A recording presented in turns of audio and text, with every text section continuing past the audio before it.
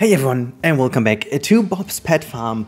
Welcome to episode number 12. Welcome to the grand tour of the farm.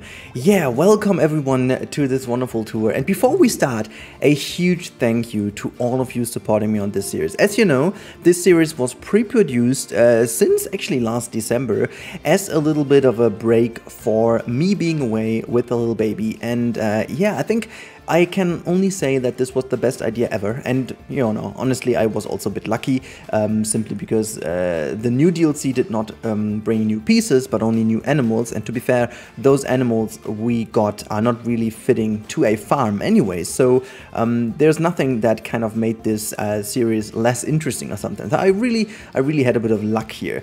But anyways, we will have a little tour today of Bob's farm, and I will also say there are some items from the workshop, such as these beautiful wind turbines. I just found them were fitting in here to give this all a bit more of a realistic aspect. You can find this in the description. There is a collection of all items I used from the workshop so that every creator gets their credit that they do deserve. And if you guys are interested into, you know, me being a dad, how the first weeks have been going, stick with me. I'll let you know at the very end of the video a little bit about it, simply as a little thank you for sticking with me, for giving all these videos so much love and so much attention. You know, look at the cows moving there in the grass. I love that. This is exactly what I had in mind when I created this series. I really do think this looks really the way I wanted it to. I imagined this to be looking like that. I can just move a little bit forward just to frame that a bit nicer. Look at that frame. That looks so cool.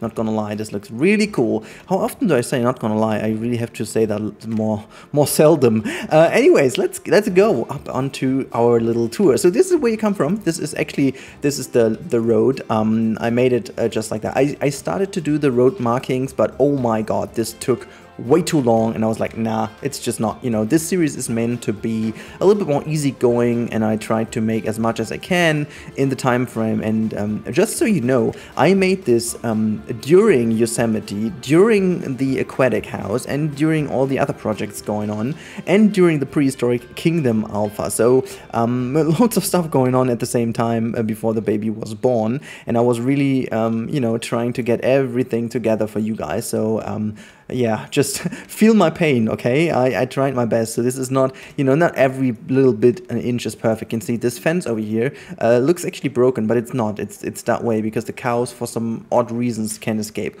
Also, there will be some escapes happening, especially from baby animals, simply because I always do the mistake that I do create my exhibits only with the adult animals in mind, which is a huge mistake. So if you guys do this, please always make sure to get a baby first. You can see these goats over here, by the way. Love it. I love these goats. They fit so well in here. Alpacas, llamas, also some babies we will spot over there in a bit. But you can see people roaming around here. Looks very fantastic. I think it really gives you the nice vibe it should have. Also, and this is limited to 500 guests, and I think this is fair for a farm like that. Look at that. There we have a baby goat. They're so cute. They're so cute. Look at this one. Yay! It was eating. There's no food left. And there's the family going over here. Yeah, I like the sidelines in this project a lot. I think it worked out pretty well with creating the hill first and then, you know, just going further into the project. I love how it looks with the wind turbines here in the back. I love the contrast between those old wooden ones and then the huge ass modern wooden thingy, the kind of, yeah, steel. Is it kind of steel, lightweight steel? I don't know what exactly the material is of these things. And then there you go. We have some sheeps over here. Merino sheep, the fluffy ones with their fellow baby sheeps. Actually, those look the same. They look the same as the doll sheep, but I love those things. Look at the texture and stuff. That's a really brilliant mod. I love that one. This texture is amongst the best of all mods I have tested so far. Simply the texturing and the fuzziness of the shader together create this wonderful woolly look that they do bring, and I think it really works wonders how the bump map works and so on. But let's not get too technical about that. I just, you know, I love it just from a design perspective. Really nice. I love this building in the back here. Looks like a really nice shed where you would put some stuff in, and you know, this normal typical stuff. I don't know why, but I'm still a huge fan of these high belts. I know how much I struggled with the design, but I'm very happy with how it ended up. And yeah, this is our pig area, where we have some normal white pigs, and we have some warthogs roaming around, some baby pigs, some baby warthogs, really cool stuff. Oops, there was an autosave. So yeah, in general, I really do like how this all works together. I like, you know, I like the pigs as a mod as well. Look at that one. That's just perfect, inch perfect pig behavior. Your ear is broken though, but that's fine. That's fine. It's not too bad. Oh, I love that area. I just love that area. And then we have like, this is the huge entrance to the big farm, and then the big barn building, I should say. And then there we have like a more modern barn in the background, which is kind of also connected to the silos, like grain silos it could be. And then we have the playing ground, and I like the playing ground. I like especially the view here with those wind turbines, because it just kind of adds so much to it. All these assets here from the playground are from the workshop. The only thing I did is just assemble it, and also having these little, you know, darker areas below, which should be like some rubber pads or something. I guess that's pretty nice. Excuse me, I just needed to sneeze very hard here. I just muted my phone, I think in the right second. Yeah, that's the pollen allergy. You cannot do too much about it. However, this year is pretty good. My voice is not suffering as much, but I'm sneezing quite a lot more. Anyhow, let's go further. There's in this more modern barn, we have also this kind of hanging thing over here. This is also where you can grab some snacks over here, and if you want to sit down, maybe if the weather isn't as good, or if you just want to have some shade, you can go in. And if we go further, we do see actually some more buildings, and this beautiful tractor over here. I love that model. I forgot who it was, but again, you can find that in the description. That's just such a beautiful model. And you can see this is the grand bison fields, but actually now as we have some cows, there are also some cows over here. Look at that one, a bulky one. Oh man, I just love these mods. They bring so much life to the farm over here. We've got a floaty high bell. This is a secret test by the NASA to experiment with hovering. It's working pretty fine by now. And then we have those incredible things. I think they fit so well in here, these insect hotels, also from the workshop. And I tried making my own ones, but then I was like, you know, they are just so good. You can't really get them much smaller than that. The size of it is already pretty dang neat, and so yeah. Oh, look at that, there's also an otter lying in the background in front of their barreled thingies. Looks so cool. Speaking about otters, let's just run over here into the otter area. Look at them, they're just lying here in front of us. They have some stinky fish around them. Oh my god, look at them cuties here. But no one is swimming. Isn't there anyone swimming in the water? If they had babies, the babies did escape. I'm quite sure about that. Let's have a little look over here where the spinning wheel is. Is there anyone in the water? Anyone down here? Nopey nope. Okay, let's go back to our actual track. We also have ostriches here, by the way, in case I forgot to say that. Look at the views. I just love that. It's just looking so dang cool with the people here, and you know, just those views are just so cool. Also like with the tractor over there, and yeah, I'm a big fan of the views. I'm a big fan of those views. Not going to lie, sorry. Oh man, you know, I need another catchphrase for that one. I'm pretty honest about this. It looks good. It looks really good. Also a little mistake here. I kept that open for the airflow. So oh gosh, this one over here, I love also how the people come out of this cornfield. You know, this is just also so much reminiscent of like an actual corn maze or something. I really do like that little bit here. Let's go through and just follow that road, and then we can see on the other side there are also the wine, little wine hills, and you've got some peafowls over there. This is again connected to the otter habitat. Oh, look at that! There's a baby. There's a baby in the background, jumping into the water in a bit. Yay! Getting for some swimmies. Okay, cool. Let's continue this way. I gotta have to be a bit more careful over here because we have all the elephant grass, which does elevate me. Oh, look at that. There's also an otter come swimming by over here. Let's go over, and oh my goodness, look at that. Look at this view here with the sun coming down. Oh boy, that looks so cool. With the people looking over there, having... Oh gosh, this looks all so good. While we hear some more escapes happening in the background. Honestly, I couldn't care less. This is like a farm. They can roam around free if they want. But yeah, this is the wine area over here. Let's have a little look if we can catch one of the peafowls doing that thing. I just tried to record this earlier today, and then unfortunately, when I was editing it, I figured I forgot to record my sound. But in this recording, we actually had one of the peafowls doing their opening things here, the wheel thingy, and I don't know, they just don't do this for me, and I have no clue why. Now they're all eating, we won't be able to spot that, but let's just have a little look how they're just picking their food. Look at that, yum yum yum yum yum, nom nom nom, nom nom nom nom nom. Let's enjoy our 32-bit texture food. Yeah, like this is one of the little things I would love to see improved in a future version of a zoo game like that, you know. The enrichment and the food has been really good in this game anyways, but I would love to see that a little bit more, how to say that, a little bit more even differentiated, like or more different variants of food and stuff like that. You know, you can have you know, you have 3 different types of food or grades of food, so to say. That's kind of nice anyways, but you know, I would love to see just more enrichment with food and stuff that is a lot more realistic to see. That would be nice, or maybe even some food from the guests that they can give or something like, I don't know. But yeah, I'm just moving once up here so you can see the view from the wine hills. I love the fact how you can look over the valley here, or is it the valley? Over the farm. Let's have a look. Can we just go on top of that? Yeah, there you go. Look at this. Yeah, I really do like that. Look at that one, still picking, still getting some food. Yeah.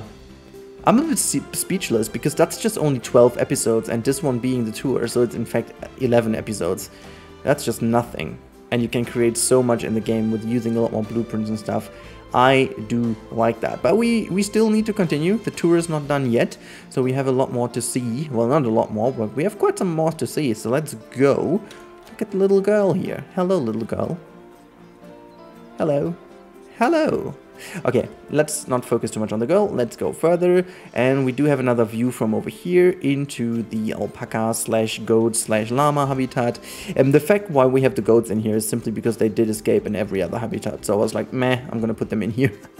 Then we do have a little glimpse into the cow habitat. This is that one over here, which is like big fields. And then if we go even further to this hand side over here, you can see that is the apple tree farm, and this is where the Oddwalks do live. Oddwalks, you guys in here, look at that, the whole family is here. The whole family is eating some stuff in between. Oh my god, this looks also so cool. This is really, I mean, just look at that. That's so brilliant looking here. And yeah, just in terms of these apple trees, I know that they don't really look like apple trees. However, our local apple tree farm kind of does it the way these things are. They intentionally don't let the apple trees grow that big, so they do only have these smaller things, and then they also have, like, you know, I try to use these white ones as like the blooming stuff that you would have in springtime, and then before, like, you know, the apples grow. I just try to do that, and this is something they have, and I wanted to make it this way. And I tried to use these reddish things to as if you have even more apples falling down, or some leaves and stuff, and you know, they dried out, and you know, just creating that look. But yeah, so this is our apple farm, and this is the farm in general. I think this is the last habitat, and now I'm just going to fly over. There you go, taking that position. And now let's take those last couple minutes here to really thank you guys, every single one of you, because it's not, you know, it's not really, I don't take this for granted that you guys support me all through this time where I haven't been too active here. I mean, I had some videos pre-prepared that I only needed to record. I do admit I worked my ass off a lot. I produced every single bit. Like, I nearly produced all of the Prehistoric Kingdom stuff before the baby was born. I produced every single bit for the DLC before the baby was born, like for the Southeast America one. That was coming just in time, and since we knew a little bit early on which animals it will be featuring, I could create some habitats for them already, as you know from the live stream, obviously. So that was really handy for me, and I really do like the fact that you guys kept supporting me by commenting, by liking, and you know, this channel wouldn't be anything without people like you supporting this. And you know, every single comment, like, and even dislike is helping the video to be shared by YouTube. As you know, the algorithm is something very weird indeed, and something that, you know, you always have to make it work in your favor. And so this is why it is not normal if you guys support me like that. So I'm really happy. So thank you guys so much for supporting me. And if you do still like the content and you haven't subscribed yet, please make sure to do so, because that helps me the most. This shows YouTube that this content is appreciated. And I think the newest thing is, if you do click on another video of me in a playlist or something like that, this is even better for YouTube, because they see, okay, it seems like you like this content, and so we keep pushing this type of content to you. In fact, they keep pushing the content I produce to you, because, you know, at times I can totally understand if you all do not want to activate the notification stuff because you get too many a day. I have it myself. I just like to get back to my feed and then just see if my favorite creators have uploaded something, and I'm just checking that in the feed. However, many people don't know that you also need to get into the people's feed first, and it's not normal that if someone you subscribe to makes a video appears in your feed, because the feed most likely is something that is also created by the best ones only, and not everything. But that's just too much about it. Just wanted to let you know why I'm so thankful as well that you guys did it. And now, as promised, let's talk about way more important things than this shitty algorithm boring stuff. As promised, here are some words about our first few weeks as parents. And guys, I cannot tell you how happy I am. I mean, you always kind of think about it, how it would be, how it could be, and it's better than you could even dream of. And you know, I think we are also pretty lucky with our little girl. She's a star. She's doing so many things already that is very much not normal. We do have on average 5 to 7 hours of sleep a night, which is just ridiculous, regarding what we have heard from other people and friends. She's developing super well. She's, you know, gaining weight just as she should. She's growing just as she should, and she's, you know, giving us the smiles, starting to make some funny noises, and just very active, curious little girl. And you know, being a dad is the best thing in the world. And if people would have asked me before if I'm ready, I would have answered no. If they asked me if I'm ready now, I would answer no. I think, you know, you're never ready. You just, you know, I think you grow into this, and that's how it is. But if anyone has any doubts about it, I can only tell it's the best thing ever to happen in life. You know, so many other things become less relevant, and I'm mostly talking about the negative things, and the positive things are even supported by it. Like, you know, I'm more creative than I've ever been before. I could like literally sit down here and create content for 8 hours straight. In fact, I couldn't, because I need to go down to the baby after like a maximum an hour, because I miss her. So there are so many cute things, and your mind and everything is freed, and you just have so many important things in life that, you know, the baby is basically making even better. So yeah, I'm just a very happy dad, and I really hope that you guys can enjoy me being happy for longer, and you know, that I can translate this happiness and the inspiration into more stuff for you guys. But again, I really do thank every single one of you. I hope you enjoyed this series. I hope you enjoyed that I prepared it for you. Please let me know how you liked it. What was your favorite habitat? What's your favorite modded animal in here? And also, if you have babies or if you have kids, how are you feeling, or how was your feeling in the first couple of weeks? That will be very interesting to know, and I really hope that every one of you is doing good. And yeah, stay safe everyone, have a good time, and goodbye.